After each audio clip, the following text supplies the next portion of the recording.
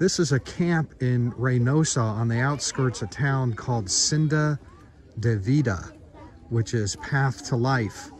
It's an organization, a non-profit organization that specializes in taking in migrants who have been expelled from the United States under Title 42, the Pandemic Health Order.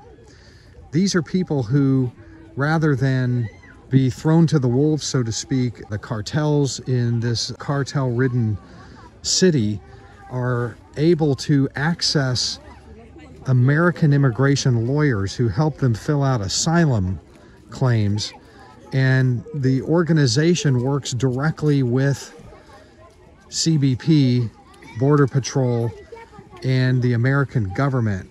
And once they process their claims, some of these people are actually invited 2, 3, 4, 6, 7 at a time over the bridge to enter the United States. It's an old policy called metering from the early days of the Trump administration, and they've been doing that here at this organization in Reynosa for at least 3 years, but the numbers are greater now than they've been in many months because so many migrants are coming in from all over the world.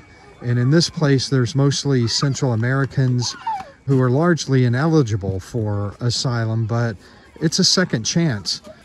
They have walls that they're not barbed wire and they're not required to stay in here, but the walls kind of keep out predators, human predators. The place is clean, neat. It's very well stocked with food and toys, classroom materials for the kids. But in any case, it's a very unusual experiment because so many people are just taking their second chance here after they've been expelled under the Title 42 rules. Now, what happens after Title 42 is finally done away with remains an open question, because this in some ways would become unnecessary. People would just be able to go in and not be expelled under Title 42. Anyway, I am Todd Bensman from the Center for Immigration Studies in a refugee migrant camp in Reynosa, Mexico.